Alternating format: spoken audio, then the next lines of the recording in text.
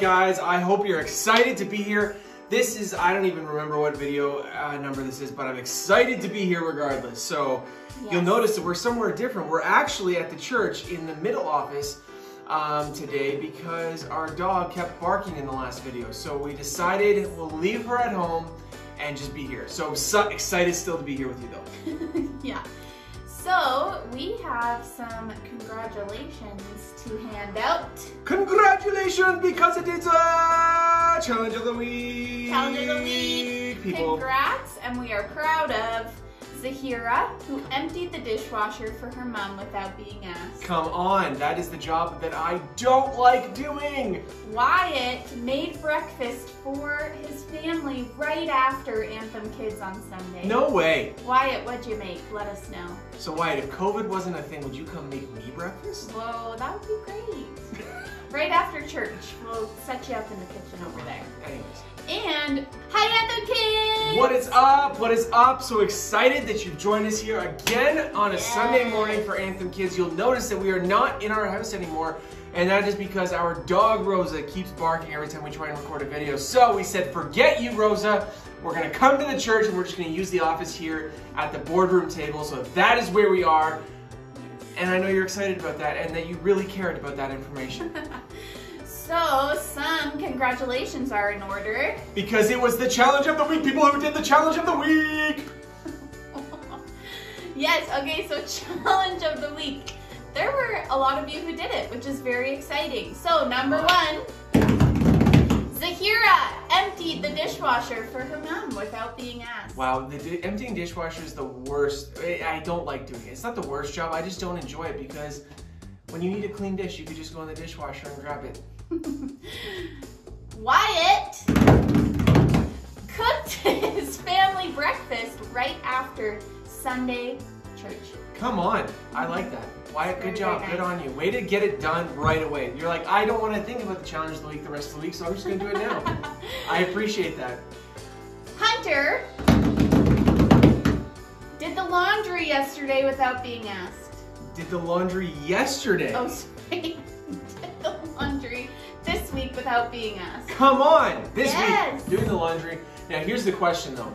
Did you just put the clothes in the washer and the dryer and then leave them in the dryer? Or did you also empty them and put them in the laundry? A few moments later. There's something about folding clothes that I hate, so good on you. Yeah, laundry is like 8 chores in one. It really is. Yes, so good job, Jackson. Good job. Hunter.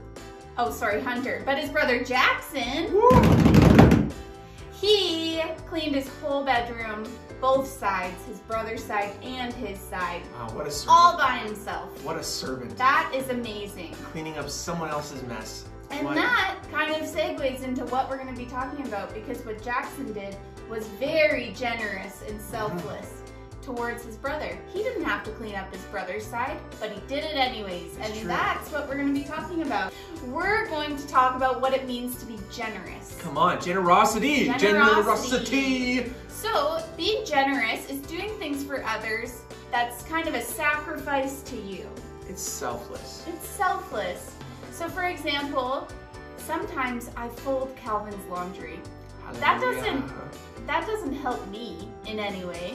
I don't particularly enjoy folding clothes. Or does it help you but in some way? It's generous to Calvin. What are things that you do that are generous? A few moments later. Okay, well, I can think of one time that I was generous. When I was a kid, probably around some of your age, but my dad was really, really great at teaching us to see other people and to see needs in other people. So I remember when we lived in Ontario, we would go to a baseball game every summer in Toronto. Toronto Blue Jays. The Blue Jays games, they're the best. And so outside of the stadium, there would often be homeless people who were asking for money, asking for food. And when we were going to the baseball game, there's lots and lots of people who were going. So there were many, many people just walking by, and we were gonna be one of those people until my dad decided that he had enough of walking past homeless people. He wanted to help somebody and be generous to them. So my dad took my hand, dragged me over to the hot dog cart and we bought a man a hot dog and an iced tea. And I was probably your age, like 8 to 10 years old, and that had a really big impact on my life because my dad had me hand the man his hot dog and his iced tea, and my dad encouraged me to say God bless to him. And it was really, really powerful to me, obviously, because now I'm 27 and I still think about that act of generosity that I was encouraged to do. And we can do small things like that, but it can have a huge impact on someone's life and also our life too. Yeah, and being generous means it takes effort. You have to look for opportunities that are around you in order to be able to bless someone and brighten their day. And I think the cool thing about Larry is that when he does something that is generous and giving someone something that they're in need of or whatever, he always takes that opportunity to also tell them about Jesus, which is part of the Great Commission that Jesus gives us before he goes back to heaven after he was crucified and stuff. And it's part of what our mission as Christians is, which is to tell other people about Jesus and bring the good news of Jesus to other people. So being generous is a great way that we can do it because it gives people, it meets a physical need, something they really need in that moment, but it also meets their spiritual need to be able to know Jesus. Yeah, so that's a little bit about what we're going to talk about today, being generous. And our friends Carl and Cassie are going to come right now, and they're going to tell us a little bit more. Carl! Excited! And Cassie. I feel like I disrespect Cassie all the time, but Carl and Cassie! There we go, I did the same level of excitement. Yes. Carl! Okay, we're going to watch what they have to say now. Hey there, chicken nuggets. It's me, Carl. Welcome to Grow TV. Welcome to Grow TV. Hosted by Carl, where we have fun with our friends, talk about Jesus, and go over everything the Bible has to offer. Now, once again, welcome to Grow TV.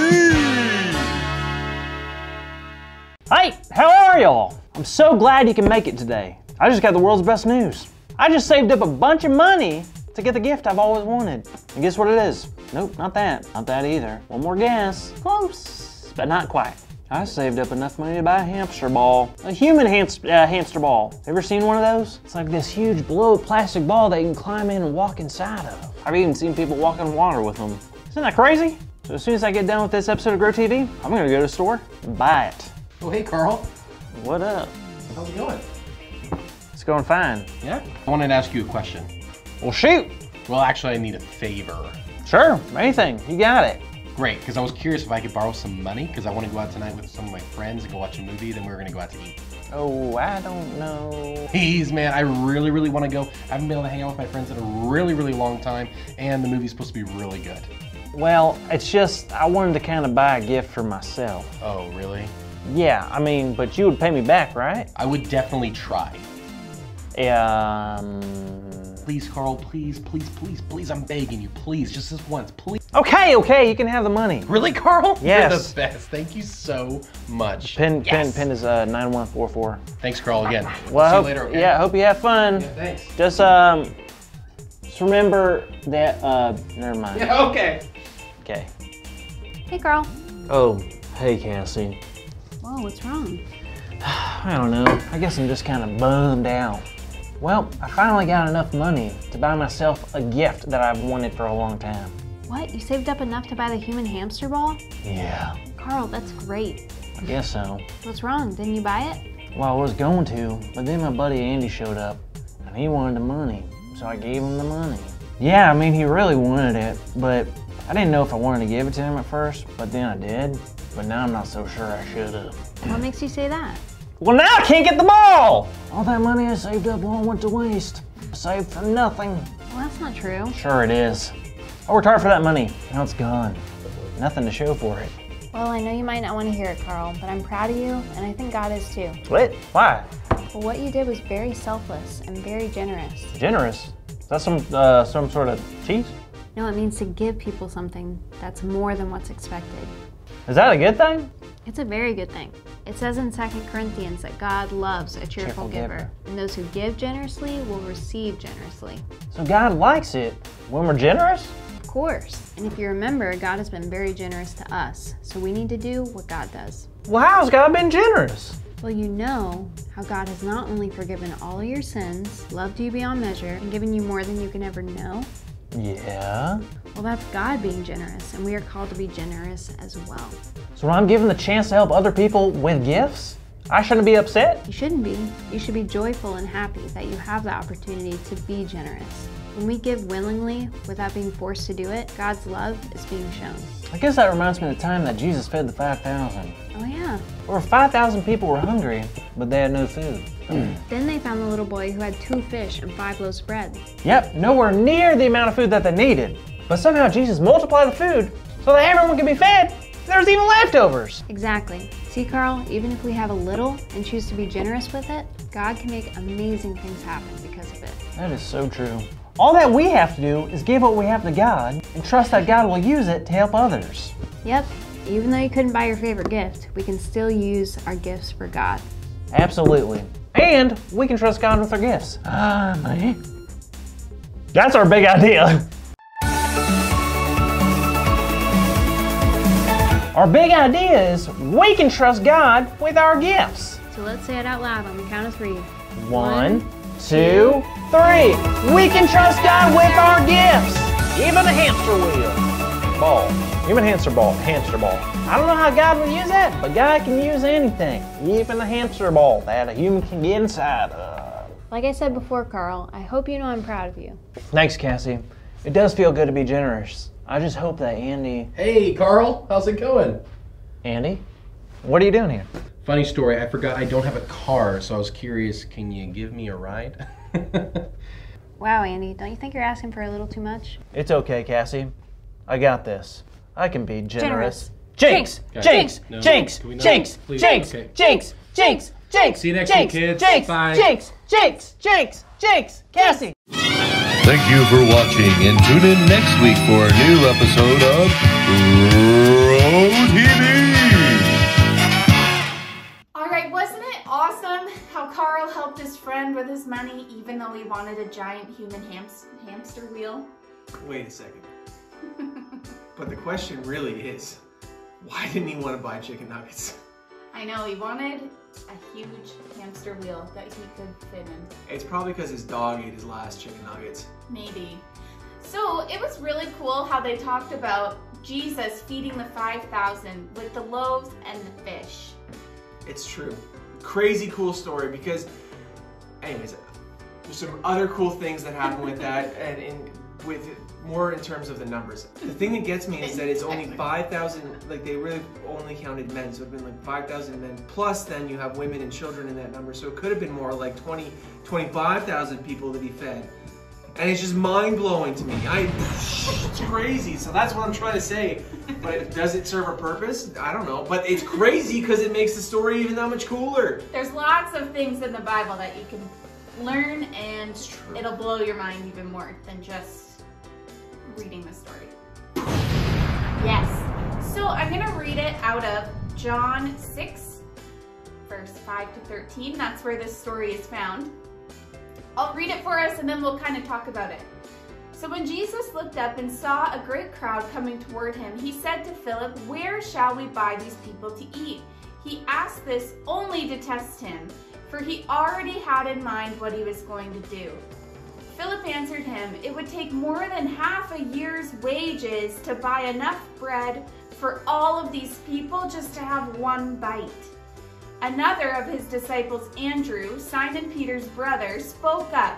"Here is a boy with 5 small loaves of bread and 2 small fish. But how far will they go among us?" Jesus said, "Have the people sit down." There was plenty of grass in that space, and they sat down. About 5,000 men were there.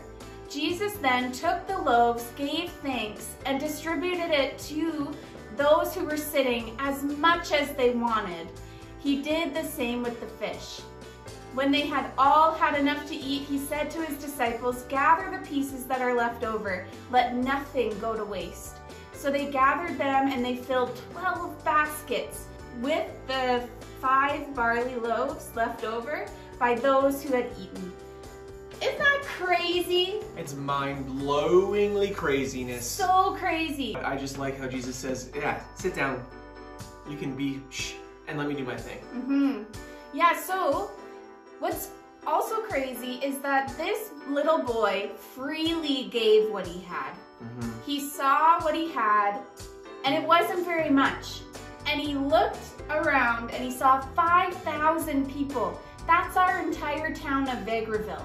So imagine if you had your Lunchables lunch kit and you had Jesus in front of you with other adults trying to figure out how to feed these people, our whole town. And you go up with your Lunchables and ask if that would be helpful. That is crazy. That is so brave of the little boy, first of all, to go up to adults and ask if this would be helpful, especially when it was so little compared to all the people that were in this field.